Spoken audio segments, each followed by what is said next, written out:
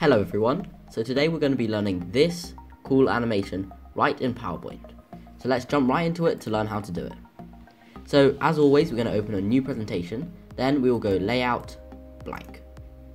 Then we go design, format background, and we're going to make this a black background. The reason why we're doing this is for the animation we're going to be using one of the transitions, which sounds a bit weird, but we basically have two blank slides, but the second one has a bit of text on it, so when we do the transition, it'll look like an animation.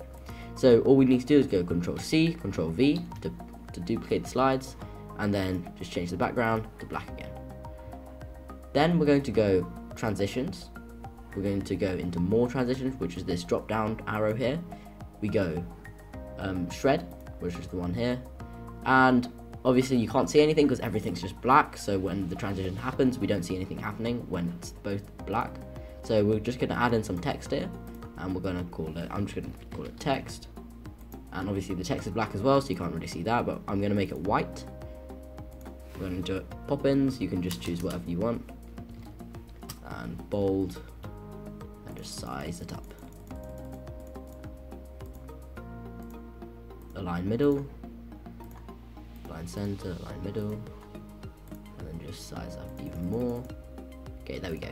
So we have our text on our slide, and now if I click the shred animation, the shred transition here, you'll see what I mean. Now it just looks like the text is doing that.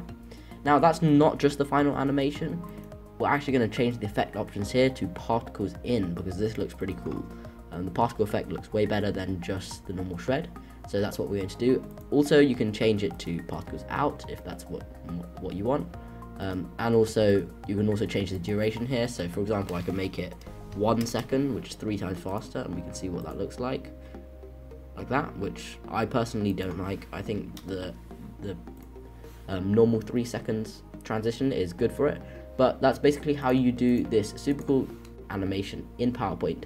So I hope you really enjoyed that video, and if you did, make sure to give it a thumbs up down below and subscribe to the channel. Thanks for watching, and I'll see you next time.